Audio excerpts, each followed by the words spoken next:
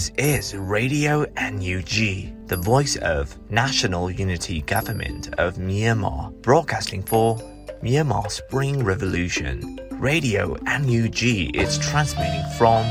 shortwave 16 meter, 17.79 MHz at 8:30 AM and 25 meter, 11.94 MHz at 8:30 PM Myanmar Standard Time. မင်္ဂလာပါခင်ဗျာအမျိုးသားညီညွတ်ရေးအစိုးရရဲ့အတန်လွင့်ဌာန Radio NUG ကိုမနက်ပိုင်း 8 နာရီခွဲမှာလိုင်းတို16မီတာ 19.9 MHz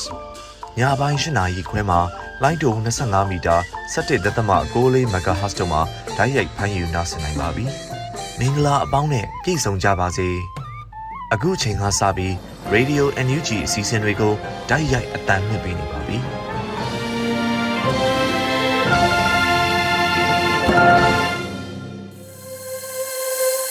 မြန်မာနိုင်ငံသူနိုင်ငံသားအပေါင်းတဘာဝပြီးစစ်အာဏာရှင်ဘေးတို့ကနေကင်းဝေးပြီးကိုယ်စိတ်နှပါကျမ်းမာလုံးခြုံပေးကင်းကြပါစေလို့ Radio NUG အဖွဲ့သူအဖွဲ့သားများကဆုတောင်းမေတ္တာပို့သလိုက်ရပါတယ်ရှင်။အခုချိန်ကစပြီး Radio NUG ရဲ့ညနေခင်းအစီအစဉ်နောက်ဆုံးရသတင်းများကိုຫນွေဦးမောင်ကတင်ဆက်ပေးမှာဖြစ်ပါတယ်ရှင်။မင်္ဂလာပါခင်ဗျာအခုချိန်ကစပြီးRadio NUG ညပိုင်းသတင်းများကိုဖတ်ကြားတင်ပြပေးပါရမယ်။အခုတင်ပြပေးမယ့်သတင်းတွေကတော့ Radio NUG သတင်းတာဝန်ခံတွေနဲ့ခိုင်လုံသောမိဖက်သတင်းရင်းမြစ်တွေမှအခြေခံထားတာဖြစ်ပါတယ်။ကျွန်တော်ကတော့ຫນွေဦးမောင်ပါ။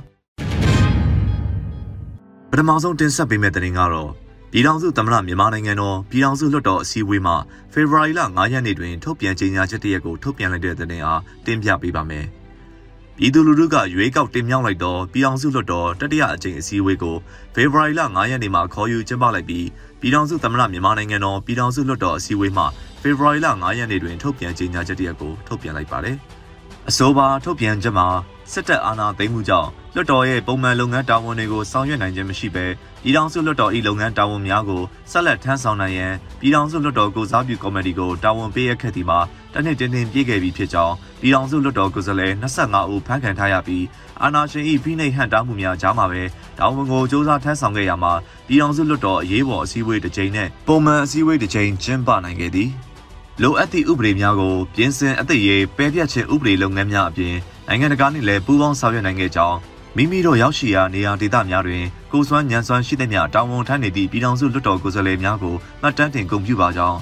ပြည်ထောင်စုလွှတ်တော်ကိုစားပြုကော်မတီသည်အာဏာသိမ်းခံရခြင်းတစ်နှစ်ပြည့်ကာလတွင်ပြည်သူများအားထောက်ပံ့ချီးမြှင့်အကူအညီပေးရေးလုပ်ငန်းများတွင်အမျိုးသားညီညွတ်ရေးအစိုးရပြည်တွင်းပြည်ပအဖွဲ့အစည်းများပြည်သူများနှင့်ပူးပေါင်းကူညီလုပ်ကိုင်ခဲ့ကြောင်း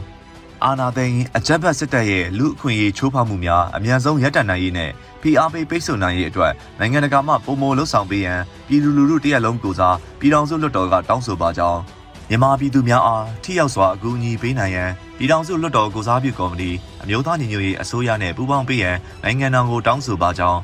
ပြည်ထောင်စုလွှတ်တော်ကိုစားပြုကော်မတီအနေနဲ့အနာဂတ် Federal Democracy တည်ဆောက်နိုင်ရေးအတွက်ကြာရာကဏ္ဍတွင်တာဝန်ထမ်းဆောင်နေပြီးဥပဒေများပြဋ္ဌာန်းနိုင်ရေးကိုဆက်လက်လှုပ်ဆောင်သွားမည်ဖြစ်ကြောင်းတနေ့တာကာလအတွင်းအကြမ်းဖက်စစ်ကောင်စီသည်ဗတ်ပေါင်းစုံမှဘေးကျပ်နှံချက်ဖြစ်နေပြီးစစ်တပ်တွင်လည်းတစားစပြိုကွဲရရှိကြောင်းနဲ့အချိန်တစ်ခုကိုကြက်ကြက်ခံရှောက်နှမ်းမှာကပြည်သူများအောင်ပွဲဆင်နိုင်တော့မည်ဖြစ်ကြောင်းမြန်မာနိုင်ငံမှာစစ်အာဏာရှင်အပြီးတိုင်ကြဆုံးရေးအတွက်ပါဝင်ပေးခဲ့ကြသူများအားလုံးကိုကျေးဇူးတင်သည်ဟုပြည်ထောင်စုလွှတ်တော်ကမှတ်တမ်းတင်ဖော်ပြအပ်ပါကြောင်းပြည်တွင်းပြည်ပနဲ့နိုင်ငံတကာမှအဖွဲ့အစည်းများလူပုဂ္ဂိုလ်များကိုလည်းပူးပေါင်းပါကြပါရန်ထပ်မံဖိတ်ခေါ်ပြီးပြည်ထောင်စုလွှတ်တော်သည်အင်အားစုအားလုံးနှင့်အတူဆက်လက်ကြိုးပမ်းသွားမည်ဖြစ်ကြောင်းတို့ကိုထုတ်ပြန်ကြေညာခဲ့ကြပါတယ်ခင်ဗျာဆက်လက်ပြီးတန်အမတ်ကြီးဦးကျော်မိုးထွန်းနဲ့ကုလဆိုင်ရာအမေရိကန်တန်အမတ်တို့မြန်မာအရေးအတွက်တွေ့ဆုံဆွေးနွေးတဲ့သတင်းကိုတင်ပြပေးပါမယ်အမျိုးသားညီညွတ်ရေးအစိုးရရဲ့ကုလသမဂ္ဂဆိုင်ရာမြန်မာနိုင်ငံအမြဲတမ်းကိုယ်စားလှယ်တန်အမတ်ကြီးဦးကျော်မိုးထွန်းနဲ့ကုလသမဂ္ဂဆိုင်ရာအမေရိကန်တန်အမတ်လင်ဒါသောမတ်ဂရင်းဖီတို့အကြားမြန်မာအရေးအတွက်ဖေဖော်ဝါရီ 4 ရက်နေ့ကတွေ့ဆုံဆွေးနွေးခဲ့ကြပါတယ်မြန်မာပြည်သူတွေအပေါ်အမေရိကန်ပြည်ထောင်စုရဲ့လှုပ်ဆောင်ပေးဖို့ပြောထားတဲ့ကတိကဝတ်တွေအပြင်မြန်မာနိုင်ငံကိုဒီမိုကရေစီလမ်းကြောင်းပေါ်ပြန်လည်ရောက်သွားအောင်လှုပ်ဆောင်ဖို့ကိစ္စတွေအတွက်ဆွေးနွေးခဲ့ကြတာပါလို့လင်ဒါသောမတ်ဂရင်းဖီက Twitter မှာရေးသားထားပါတယ်မြန်မာအရေးကိုဂိုင်းတွယ်ပြေရှင်းရမှာကမ္ဘာနိုင်ငံတွေအနေနဲ့ထိရောက်စွာနဲ့ဆောင်ရွက်ပေးကြဖို့အတွက်လည်းတိုက်တွန်းခဲ့သလို အကြမ်းဖက်စစ်ကောင်စီရဲ့ပြည်သူတွေကိုအစုလိုက်အပြုံလိုက်တပ်ဖြတ်မှုတွေထပ်ဖြစ်မလာစေရေးအတွက်နိုင်ငံတကာအတိုင်းဝိုင်းကဟန်တားမှရမယ်လို့လည်းလင်ဒါသောမတ်ဂရင်းဖီကပြောကြားခဲ့တယ်လို့သတင်းမီဒီယာတွေမှာဖော်ပြထားပါတယ်။ကုလသမဂ္ဂဆိုင်ရာအမေရိကန်တန်အမတ်လင်ဒါသောမတ်ဂရင်းဖီကကုလသမဂ္ဂအတွင်းရေးမှူးချုပ်ရဲ့မြန်မာနိုင်ငံဆိုင်ရာအထူးကိုယ်စားလှယ်နိုလင်းဟေဇာနဲ့လည်းပြီးခဲ့တဲ့လမှာတွေ့ဆုံဆွေးနွေးမှုတွေပြုလုပ်ထားပါသေးတယ်ခင်ဗျာ။နောက်ဆုံးသတင်းအနေနဲ့စစ်အာဏာရှင်အမြင့်ဖြတ်ရန်အားလုံးစုစည်းမှုဖြင့် NUG အစိုးရကိုပူးပေါင်းဝန်းရံဖို့လိုအပ်တယ်လို့ KIO ဥက္ကဋ္ဌကတိုက်တွန်းလိုက်တဲ့သတင်းကိုဆက်လက်တင်ပြပေးပါမယ်။ ဖေဖော်ဝါရီလ9ရက်နေ့မှာကြာရောက်တဲ့ကချင်တော်လှန်ရေး62နှစ်ပြည့်တော်လှန်ရေးနေ့အထိမ်းအမှတ်မိန့်ခွန်းတွင် KIO KIA ဥက္ကဋ္ဌဗိုလ်ချုပ်ကြီးအင်ဘန်လာကစစ်အာဏာရှင်စနစ်ကိုအမြင့်ကအစအကိုက်အခတ်မကြမ်းချိန်မုံနိုင်ရန်ဒိုင်းရင်သားတော်လှန်ရေးအဖွဲ့များအားလုံးဗန်းနိုင်တစ်ခုအောက်တွင်အတူတကွလှုပ်ဆောင်ကြရန်နဲ့ NUG အမျိုးသားညီညွတ်ရေးအစိုးရကိုဝန်းရံကြရန်တိုက်တွန်းပြောကြားခဲ့ပါတယ်။ KIO KIA ဥက္ကဋ္ဌဗိုလ်ချုပ်ကြီးအင်ဘန်လာရဲ့ကချင်တော်လှန်ရေးနေ့မိန့်ခွန်းဟာຫນွေဦးတော်လှန်ရေးအတွက်အားကောင်းလာတဲ့သတင်းစကားဖြစ်ပြီးထင်ရှားပြတ်သားတဲ့ရည်တည်မှုဖြစ်တယ်လို့မီဒီယာများကလည်းအကျယ်တုံးဝင်ဖော်ပြခဲ့ကြပါတယ်။ဒိုင်းရင်သားအားလုံးလက်တွဲညီညာစွာနဲ့တိုက်ပွဲဝင်မှသာအာဏာရှင်စနစ်ကိုတိုက်ခိုက်ချေမှုန်းနိုင်မှာဖြစ်တယ်။ဒါတောင်အစွမ်းကုန်စူးစမ်းရမှာပါ။တအုပ်နဲ့တအုပ်အထင်မကြီးမယုံသင်္ကာဖြစ်ရင်အဆုံးမှာအဆက်တကွဲအကျိုးနဲ့ဖြစ်မှာကိုစိုးရင်ရတယ်။ဒါကြောင့်ဒိုင်းရင်သားလက်နက်ကင်တော်လှန်ရေးအင်အားစုတွေအားလုံးပန်းနိုင်တစ်ခုအောက်မှာအမြင့်ပြတ်ချိန်မုံသွားကြရအောင်လို့တိုက်တွန်းလိုတယ်။စသဖြင့်ဗိုလ်ချုပ်ကြီးအင်ဘန်လာကတိုက်တွန်းပြောဆိုသွားပါတယ်။ဒါအပြင်စစ်အာဏာရှင်စနစ်ကိုအမြင့်ပြတ်ချိန်မုံရာမှာစူးစီးညီညွတ်ဖို့လိုအပ်ကြောင်းကိုလည်းအခုလိုထည့်သွင်းပြောဆိုသွားပါတယ်။ယနေ့အချိန်မှာတိုင်းပြည်ကိုချစ်တဲ့စိတ်လူမျိုးကိုချစ်တဲ့စိတ်နဲ့ရရလက်နက်ကင်ဆွဲပြီးအာဏာရှင်စနစ်ကိုတွန်းလှန်တိုက်ပွဲဝင်နေကြတဲ့အဖွဲ့အသီးသီးကိုမှားချခြင်းပါတယ်။အားလုံးဟာသူရဲကောင်းရဲဘော်ရဲဘက်တွေဖြစ်ကြပါတယ်။ဝမ်းသာခွန်အားရမိပါတယ်။ဒါပေမဲ့အားလုံးနာမည်အမျိုးမျိုးနဲ့လုံနေတာမျိုးမဖြစ်သင့်ပါဘူး။အာဏာရှင်စနစ်ကိုတိုက်ခိုက်ချိန်မုံနေတဲ့အဖွဲ့အစည်းအားလုံးဟာ NUG အစိုးရနဲ့အတူလက်တွဲပြီးလှုပ်ဆောင်မှုလိုတယ်။ဒီလိုမှမဟုတ်ရင်ရေရှည်မှာပြဿနာတွေရှိလာနိုင်တာကိုသတိချက်ဖို့လိုတယ်လို့ဥက္ကဋ္ဌကြီးကဆိုပါတယ်။မိန့်ခွန်းတွင်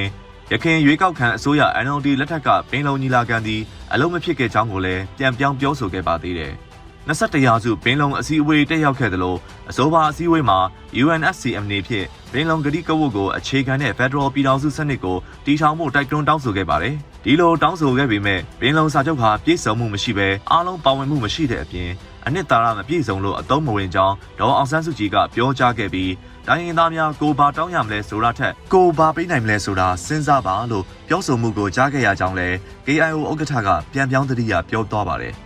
တိုင်းရင်းသားလက်နက်ကိုင်တပ်ဖွဲ့များအနေဖြင့်စစ်အာဏာရှင်၏ပေးကမ်းမှုကြောင့်ရရှိနေသည့်အခွင့်အရေးများသည်ရေရှည်မခံနိုင်ကြောင်းကိုအားလုံးနားလည်သိရှိပြီးဖြစ်ကနောင်နာရသည့်အချိန်တွင်အချိန်နှောင်းသွားမည်ဖြစ်ကြောင်းလည်းမိန့်ခွန်းမှာပါရှိတဲ့အပြင်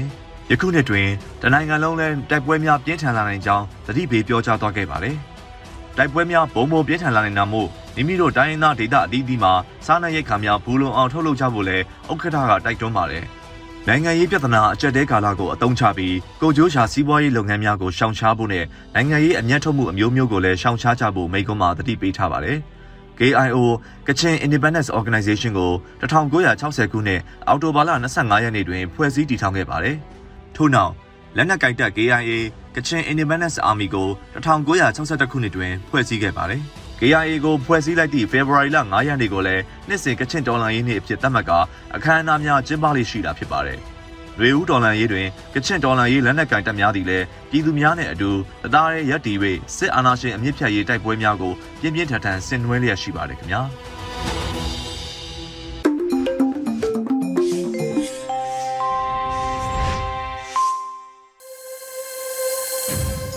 Radio NUG ရဲ့နောက်ဆုံးရသတင်းအကျဉ်းများကိုနားဆင်ကြရတာဖြစ်ပါတယ်။ဆက်လက်ပြီး CDM တို့ရဲ့ဘဝဖြတ်သန်းမှုအပိုင်း၈ကို Airy ကတင်ဆက်ပေးပါမယ်ရှင်။သောတာရှင်များရှင် Radio NUG ကနေအပတ်စဉ်ထုတ်လွှင့်တင်ဆက်ပေးနေကြဖြစ်တဲ့ CDM ဘဝဖြတ်သန်းမှုအစီအစဉ်ကနေဒီတစ်ပတ်မှာတော့ CDM ဝန်ထမ်း2ဦးကိုဖိတ်ခေါ်မေးမြန်းသွားမှာဖြစ်ပါတယ်ရှင်။ဟုတ်ကဲ့ပါအကိုတို့မင်္ဂလာပါရှင်။ပထမဆုံးအနေနဲ့ပေါ့နော်ဘယ်ဌာနတွေမှာတာဝန်ထမ်းဆောင်ခဲ့တယ်လဲဆိုတာရယ် CDM ဘယ်လိုမျိုးလုပ်ဖြစ်ခဲ့လဲဆိုတာလေးသိပြရစီရှင်ကျွန်တော်စာပြီးတာဝန်ထမ်းဆောင်ခဲ့တဲ့ဌာနကပြည်ထောင်စုအဖွဲ့ရေးဝန်ကြီးဌာနအောက်ကဌာနတစ်ခုမှဖြစ်ပါတယ်လုပ်သက်10နှစ်အတွင်းမှာကျွန်တော် CDM လုပ်ခဲ့ပါတယ်ဘာလို့ CDM လုပ်ခဲ့လဲဆိုတော့မတရားမှုကိုလက်မခံလို့ပါဗျာဟုတ်ကဲ့ပါရှင်ဒီဘက်အကိုလည်းပြောပြပေးပါအောင်ရှင်ကျွန်တော်လူထုအကျိုးပြုဌာနတစ်ခုမှာကျွန်တော်လုပ်ခဲ့တယ်ကျွန်တော်လုပ်သက် 16နှစ်ပြည့်ဖို့နောက်အနေငယ်အလိုမှာကျွန်တော်လုပ်ဖို့စွန့်ခဲ့ပါတယ်လူလူကောင်းဆောင်ကိုလည်းဖမ်းဆီးတယ်နောက်ပြီးတော့ပြည်သူလူထုကတရားဝင်တင်မြှောက်ထားတဲ့တော်ကိုယ်စားလှယ်တွေကိုလည်းဖမ်းတယ်ပြီးတော့မတရားအာဏာထိန်းနေပြောပြီးတော့အာဏာကိုမတရားသိမ်းတယ်နိုင်ငံတကာကိုလည်းလိမ်တယ်နောက်ပြီးတော့လောင်သားတွေကျွန်တော်တို့လိုမျိုးစစ်ကြောင်ဆိုတဲ့ပညာရေးစနစ်မှာဖြတ်တန်းစေခြင်းကိုFederal Democracy ရဲ့အသီးပွင့်ရလဒ်တွေရဲ့အောက်မှာနေထိုင်စေခြင်းတဲ့အတွက်ကျွန်တော် CDN လုပ်ခဲ့တာဖြစ်တယ်ဟုတ်ကဲ့ဒီပေါ့နော် CDN လုပ်ခဲ့ပြီးတော့အကိုတို့အနေနဲ့ဒါကြုံလာတဲ့အခက်အခဲတွေရှိရင်လည်းပြပြပေးပါအောင်ရှင် CDN လုပ်ခဲ့ပြီးချိန်ကာလလိုက်ကြုံရတဲ့အခက်အခဲတွေရှိတယ်ဖိအားတွေရှိတယ်အလုပ်တစ်ခုကိုကျွန်တော်တို့တည်ငြိမ်လို့မရဘူးနောက်ပြီးတော့အခက်အခဲတွေအများကြီးရှိတယ်ချိန်ကြာလာတော့လည်းထောက်ပံ့တဲ့လူတွေအတွက်ကိုအခက်အခဲတွေဖြစ်လာတာပေါ့ဟုတ်ကဲ့ပါရှင်အကိုရောဘယ်လိုအခက်အခဲတွေတွေ့ကြုံခဲ့ရပါလဲရှင်ကျွန်တော်တာဝန်ကျတဲ့မြို့နယ်ကမီလာလောက်ထက်ကစပေးတံခံနေရပြီမိသားစုရဲ့ကလေးငယ်လေးတစ်ဖက်နဲ့ဆစ်ဆောင်ရတဲ့ဒုက္ခစောင်းရင်းတွေအခက်အခဲအနည်းငယ်တော့ရှိခဲ့ပါတယ်ဌာနကတော့ထုံးစံတိုင်းလလစာချင်းပြီးဆက်ဖို့တွန်းအားပြီးတော့ရှိပါတယ်မိသားစုလုံခြုံရေးကတော့အရင်နေရာကတော့မလုံခြုံဘူးဥရောက်နေတဲ့နေရာလေးကတော့တန်အသင့်လုံခြုံတယ်လို့ခံစားရပါတယ်ဒါပေမဲ့စစ်ခွေးတွေအုပ်ချုပ်နေတဲ့ညကာလပတ်လုံးဘယ်နေရာမှာဆိုလုံခြုံပါဘူးကျွန်တော်နဲ့ကျွန်တော်အမျိုးသမီးကလက်မှုပညာဒီလိုစီတက်ကြပါတယ်အဲဒီလက်မှုပညာလေးရဲ့နောက်ပြီးတော့အမျိုးသမီးက online shopping လေးလုပ်တယ်အားလေးနဲ့ပဲကျွန်တော်ဘဝကိုဖြတ်သန်းနေပါတယ်ဟုတ်ကဲ့ပါဒီဝန်ထမ်းဘဝကနေပြီးတော့လေ CDN လုပ်ပြီးတော့အခုလိုမျိုးပေါ့နော်အပြင်လောကမှာကျင်လည်ရင်းနဲ့ခက်ခဲလွန်းတဲ့အခြေအနေမျိုးတွေနောက်စိတ်သက်ကြတာမျိုးတွေရောကြုံခဲ့ရဖို့ပါလားဘယ်လိုမျိုးဒါကြော်လွှားဖြစ်ခဲ့လဲဆိုတာလေးလည်းဝေမျှပေးပါအောင်ရှင်ခက်ခဲလွန်းတဲ့အခြေအနေတော့ရှိပါတယ်လုပ်တဲ့16နှစ်ကြာဖြတ်သန်းရှင်သန်ခဲ့ရတဲ့ကျွန်တော်အလုပ်ဆိုပဲကိုတွန်းတယ်ဒါပေမဲ့ပြည်သူ့ဝန်ထမ်းဖြစ်ခဲ့တဲ့အတွက်စကားအုပ်ချုပ်နေစဉ်အတွင်းရုပ်ပြန်သွားခြင်းတွေတော့မဖြစ်ပါဘူးလက်ရှိဖြစ်ပေါ်နေတဲ့အခြေအနေမှာပြည်သူ့ဘက်တော်သားတွေရဲ့တရားတော်ခုခံစစ်အားလည်းပေါ့နော်အတိုင်းအတာတစ်ခုထိအောင်မြင်နေတယ်နောက်ပြီးတော့ NUG ဆိုရရဲ့တန်ခင်းတမန်ခင်းတွေကလည်းအားတက်စရာတွေအများကြီးတွေ့ရတယ်အဲ့ဒီချက်တွေကတော့ကျွန်တော်တို့ဘယ်တော့မှနောက်မဆုတ်ဘူးပေါ့ဟုတ်ကဲ့ပါအခုအနေနဲ့ရောရုံးပြန်သွားခြင်းစိတ်မျိုးဖြစ်ဖို့ပါသေးလားရှင်ကျွန်တော်ရုံးပြန်သွားခြင်းစိတ်လုံးဝမရှိပါဘူးလက်ရှိဖြစ်ပေါ်နေတဲ့ချိန်နဲ့ပတ်သက်ပြီးကျွန်တော်တို့ပြောခဲ့တဲ့စကားလိုပဲအမှောင်ဆုံးချိန်တွေကြော်ဖြတ်ပြီးရင်တော့ကျွန်တော်တို့နေ့တစ်ခုရောက်လာမှာပါစိတ်သက်ခံရမှာနဲ့ပဲဆက်လက်တောင်းခံမှုလိုတယ်စိတ်သက်ခံရမှာနဲ့ဆက်ပြီးရက်တည်နေဖို့လိုဟုတ်ကဲ့ပါပြည်သူဝန်ထမ်းတွေအနေနဲ့ပေါ့နော်ဒါပြည်သူတွေကိုတခုခုများပြောချင်တာမျိုးများရှိပါသေးလားနောက်ပြီးတော့ဒါကိုနဲ့ဘဝတူပေါ့နော် CDN တွေကိုရောဗာများပြောချင်ပါသေးလဲရှင်ပြည်သူတွေကိုတော့ပြည်သူဝန်ထမ်းတွေလည်းပြည်သူတွေနဲ့တသားတည်းရည်တည်နေတယ်ပြည်သူလူထုကရည်ရွယ်တင်မြှောက်ထားတဲ့ပြည်သူဆိုတာပြန်လည်အာဏာရရှိချိန်မှာလုပ်ငန်းခွင်ကိုပျော်ရွှင်စွာပြန်လည်ဝင်ရောက်ချင်ပါတယ်ဘဝတူ CDN ဝန်ထမ်းတွေကိုတော့စိတ်တမကြပါနဲ့ပေါ့နော်စိတ်တမကြပါနဲ့ဒီလိုအချိန်မှာကျွန်တော်တို့ကြုံတွေ့နေရတဲ့အခက်အခဲအကျက်တွေဆိုတာအရေးတော်ပုံအောင်တဲ့အချိန်ကြရင်ကျွန်တော်တို့ပြန်ထိုင်ရမယ့်အလုပ်စပွဲမှာဘဝတူ CDN ဝန်ထမ်းတွေပြန်ပြေးမဲ့အချိန်ပေါ့နော်ပြန်ပြောင်းပြောရမယ့်ဘဝအတွေ့အကြုံအစိပ်ပိုင်းလေးတွေပေါ့နော်ပြောရှင်းရှင်းနဲ့ပြန်လည်မျှဝေချင်ပါတယ်ပေါ့နော်ဘယ်လိုပြောချင်ပါတယ်ပြည်သူတို့နောက်ပြီးတော့အကြံပေးတဲ့ဖန်စီတဲ့နှိစက်တဲ့အကြံပေးဖတ်စစ်ပေါ့နော်ချင်းညာထက်နဲ့ခွေးစစ်တဲ့အမြဲတမ်းကြဆုံပါစေဟုတ်ကဲ့ပါရှင်အကိုရောဗာပြောချင်ပါသေးလဲရှင်ပြည်သူတွေအနေနဲ့လည်းပါဝင်ဖို့လိုတယ်ပူးပေါင်းပါဝင်ခြင်းမရှိကျွန်တော် cooperation မရှိကျွန်တော်အနေနဲ့ဒီအာဏာရှင်စနစ်ဆိုးကြီးကိုအမြင့်ကဆွဲနှုတ်နိုင်ဖို့ဆိုမလိုပါဘူးကျွန်တော်တို့ CDN ဝန်ထမ်းတွေအနေနဲ့လည်းအခက်အခဲတွေအားလုံးကိုကျွန်တော်တို့စိတ်တူကိုယ်တူနဲ့အားတင်းပြီးတော့မှလက်တွဲညီညီနဲ့ကြော်ဖြတ်မှာဖြစ်သလိုချင်းချင်းအားပေးကူညီရင်းနေတဲ့စီရောက်သွားမှာဖြစ်ပါတယ်ဟုတ်ကဲ့ပါအကိုတို့နှစ်ယောက်လုံးကိုဒီနေ့မှာအခုလိုမျိုးပေါ့နော်ဖြည့်ကြားပေးတဲ့အတွက်အထူးပဲကျေးဇူးတင်ရှိကြောင်းပြောကြားပါရစေရှင်ဟုတ်ကျေးဇူးတင်ပါတယ်ရေဒီယို NUG မှဆက်လက်တန်လွှင့်နေပါတယ်ဆက်လက်နားဆင်ရမှာကတော့အောင်ဝေးရေးသားတဲ့ဖျားနေတဲ့နှင်းဆိုတဲ့ကြပြကိုຫນွေဦးမိုးကခန်းစားရွက်ဖတ်ထားပါတယ်ရှင်ဖျားနေတဲ့နှင်းတောင်ကုန်းလေးတစ်ခုပေါ်ကိုတက်လန်းတော့လမ်းခရီးမှာကျင်းငတ်တွေကိုအဖော်ပြုတ်ခဲ့ရတယ်ရေတွင်းလေးတစ်ခုကိုတွေ့တော့ရေငင်တောက်ရင်ရေတွင်းထဲကိုငုတ်ပြီးနှင်းရေလို့အော်ခဲ့တယ်ခင်ဝမ်းဤနှင်းမှကောက်နှုတ်ချက်နှင်းတွေကျနေတာပါအင်ဒီယားနားမှာအောင်ဝေးအတွက်နှင်းတွေကျနေတာပါကိုခင်ဝမ်း ရေခဲမှတ်အောက်ကိုနောက်ကျုံးပစ်ပြီးရောက်နေတဲ့ညနေခင်းနှင်းတွေထူထူထဲထဲကျနေတယ်ခမည်းရဲ့လွမ်းတက်တဲ့နှင်းတွေတော့မဟုတ်ပါဘူးအခုကျနေတာကဒေါ်ကြီးအေးရဲ့နှင်းတွေလေနှင်းခင်းဖုံးကွယ်နိုင်ငံကျယ်စွာကျွဲဟန်ဆောင်သည်နှင်းမောင်ကန်နာရတကားတဲ့ကြီးအေးရဲ့ရက်ဆက်တဲ့နှင်းတွေပါကိုခင်ဝမ်းအမေရိကရဲ့အရှေ့ဘက်ကမ်းရိုးတန်းမှာနှင်းမုန်တိုင်းကျန်းလန်တလားနေရဲ့အလဲပိုင်းကုန်းတွင်းကျအင်ဒီယားနာကတော့မုန်တိုင်းကိုဝတ်ဆင်မလာတဲ့နေကက်စနိုးတွေကြတဲ့ပေါ်ရေခဲမှတ်အောင်မမြင်ရတဲ့ကောင်းကင်အောက်မှာအဲ့ဒီနှင်းတွေဖျောက်ထားလို့ကျွန်တော်လမ်းပြောင်းနေတယ်ကျမအနှစ်20လုံးလမ်းပြောင်းနေခဲ့တာပါတဲ့လေထံကုန်းဝတ္ထုကြီးတဲ့ကကက်သရင်းအန်ရှောလိုပဲလေနတ်မင်းကြီးစုရဲ့မိကိုခိုးသူမဟာအကျဉ်းသားပရိုမီသီးယပ်စ်ဟာဇီးအောင်တောင်ပေါ်မှာ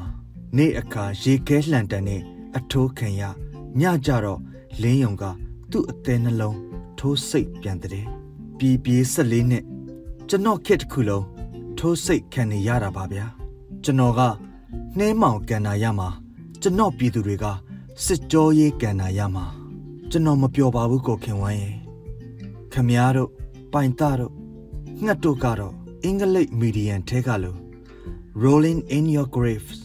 ဖြစ်နေရောမလားခမည်းတော်3ယောက်သားအုတ်ကူတွေထဲမှာလူးလှိတ်နေတော့မလား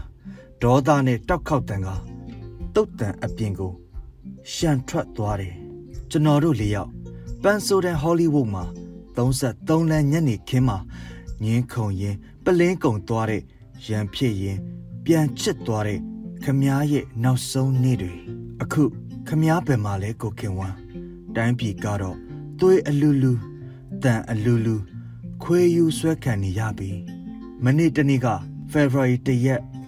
2022မြစ်ကြီးနားမနက်ခင်းအဲ့ရမနိုးသေးတဲ့ကလေးမောင်ဖုံးခန့်တယ်အသက်9နှစ်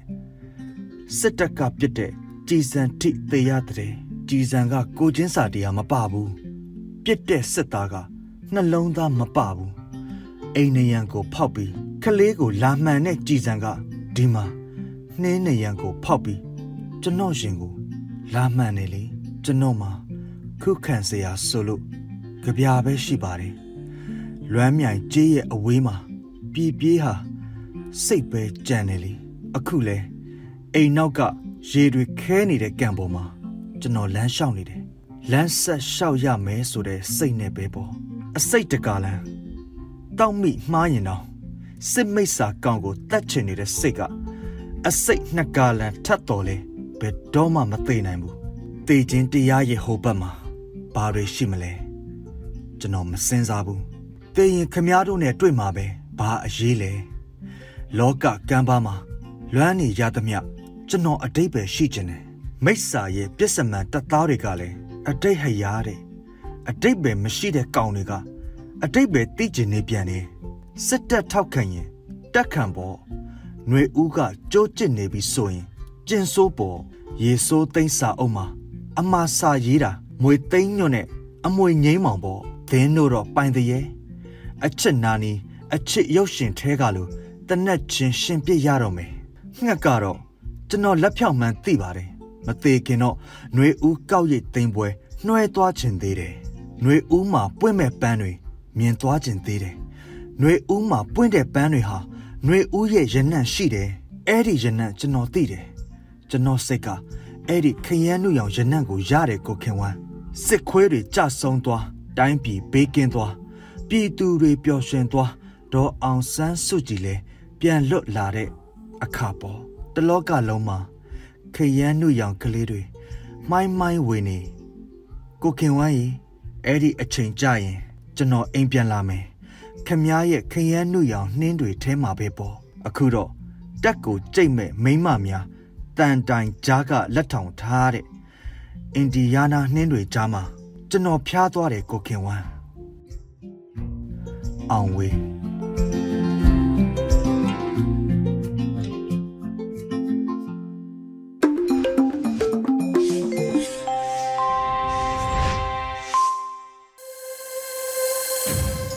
ယခုဆက်လက်ပြီးရန်နိုင်ဖတ်ကြားတင်ဆက်ထားတဲ့တ ဘာဝပတ်ဝန်းကျင်ပျက်စီးခြင်းများနဲ့အတူတယံဇာရဆုံးရှုံးခြင်းများနဲ့တရားဥပဒေစိုးမိုးမှုအမြတ်မိုးမခဆောင်းပါးကိုနားဆင်ကြရပါမယ်ရှင်။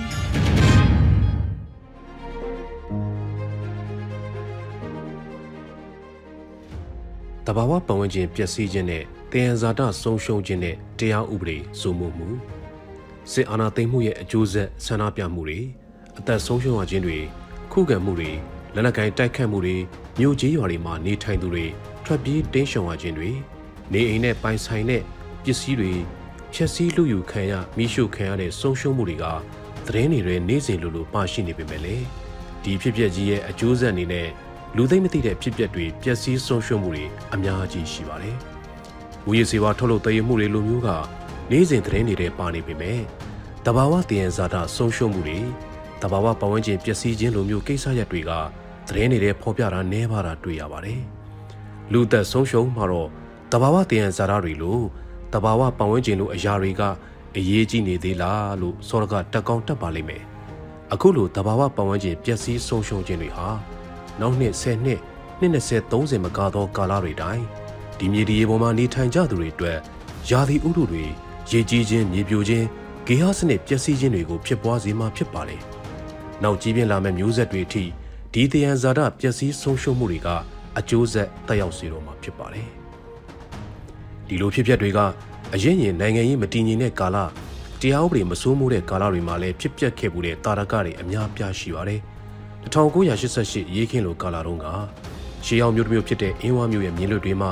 ရှေးဟောင်းပစ္စည်းတူးဆွရှာဖွေတာတွေဖြစ်ပျက်ခဲ့မှုပါတယ်။အင်းဝါမြို့ကိုရောက်တဲ့အခါဒေသခံတွေက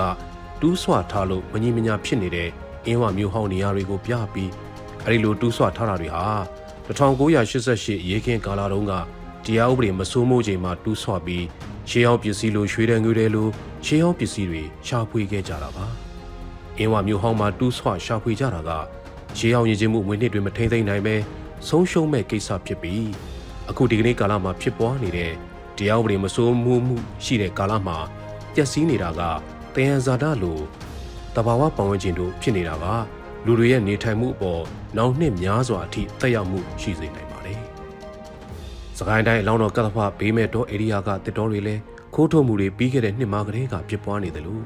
ကသာခရိုင်လိုဒေသကဖိုးတဲ့တစ်တွေဖြစ်တဲ့ကျွန်းတမလန်းတွေလည်းအခုလိုတရားဥပဒေမစိုးမိုးတဲ့ကာလမှာနေရောညမှာခုံလဲထုတ်ယူပြီးတရုတ်နိုင်ငံဘက်ကိုတင်ပို့နေကြတယ်လို့သတင်းဖော်ပြမှုတစ်ခုမှဖတ်ရှုရပါတယ်။ဒီတရားဇာတအရင်းမြစ်ဆုံးရှုံးမှုတွေကဆယ်စုနှစ်နဲ့ချီပြီးပြန်လည်အစားထိုးနိုင်မှာမဟုတ်တဲ့ဆုံးရှုံးမှုတွေဖြစ်တဲ့အပြင်ရေကြီးမှုမိုးခေါင်မှုရာသီဥတုပူလာခြင်းစတဲ့အကျိုးဆက်တွေအထိတက်ရောက်စေနိုင်တာလည်းဖြစ်ပါတယ်။အလားတူဖားကတ်နယ်မြေမှာလည်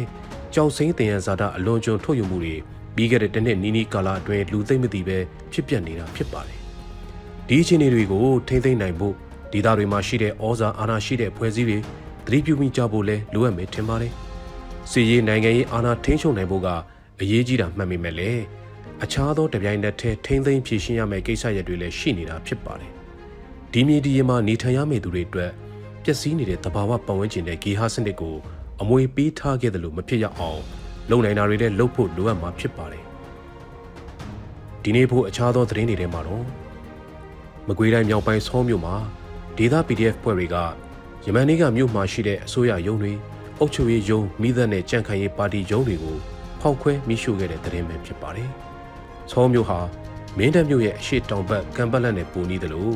့ချင်းပြည်နယ်တောင်ပိုင်းနဲ့ထိစပ်နေတဲ့ဒေသဖြစ်ပါတယ်။ရောနယ်ကလေးမြို့နယ်တွေမှာလည်းဒေသခံ PDF တွေကစစ်ကောင်စီတပ်တွေကိုကြားပြတ်တိုက်ခိုက်တာကားလမ်းတွေမှာစစ်ကောင်စီတပ်တွေမလွှမ်းမိုးနိုင်အောင်မိုင်းဆွဲတိုက်ခိုက်တာတွေဖြစ်ပွားနေတဲ့ဒေသလည်းဖြစ်ပါတယ်။မကွေးတိုင်းလိုပဲနေ့စဉ်တပ်ဖြတ်ခံရမှုတိုက်ခိုက်မှုနဲ့လူနေအိမ်တွေမီးရှို့ဖျက်ဆီးခံနေရတဲ့စကိုင်းတိုင်းထဲမှာလည်းပလဲမြို့နယ်တွေကမင်းတိုင်မင်းကျေးရွာမှာစစ်ကောင်စီတပ်တွေဝင်လာပြီးလူနေအိမ်တွေဆိုင်တွေကိုဖျက်ဆီးတာတန်မိုးရှိတဲ့ပစ္စည်းတွေယူဆောင်တာတွေလုပ်နေတယ်လို့သတင်းတွေထဲမှာပါရှိပါတယ်။မင်းတိုင်မင်းကျေးရွာဟာအရင်စစ်အစိုးရလက်ထက်ကကြံကြားရေးဝန်ကြီးဖြစ်တဲ့ဦးကျော်ဆန်းရဲ့ဇာတိကျေးရွာလည်းဖြစ်ပါတယ်။မကွေးတိုင်းစကိုင်းတိုင်းတို့မှာဖြစ်ပွားနေတဲ့လက်နက်ကိုင်တိုက်ပွဲတွေကျေးရွာမီးရှို့တာတွေတပ်ဖြတ်ခံရတဲ့သတင်းတွေအပြင်ကရင်ပြည်နယ်ဖာပွန်ဒေသကိုလည်း KNU တပ်မဟာ9ကအစိုးရဝန်ထမ်းတွေဖေဖော်ဝါရီလ10ရက်နောက်ဆုံးထားပြီးထွက်ခွာဖို့တတိပေးထားကစစ်ကောင်စီရဲ့အုပ်ချုပ်ရေးမရှိတော့အောင်လှုပ်ဆောင်မဲ့လက္ခဏာတွေ့ရပါတယ်။လက်ရှိနေထားမှာတော့ ဘာပေါ်မှာစစ်ကောင်စီတရင်အခြေစိုက်ထားတာတွေရှိနေပြီးမြို့အုပ်ချုပ်ရေးကိုစစ်ကောင်စီဘက်ကထိန်းချုပ်ထားတာပဲဖြစ်ပါတယ်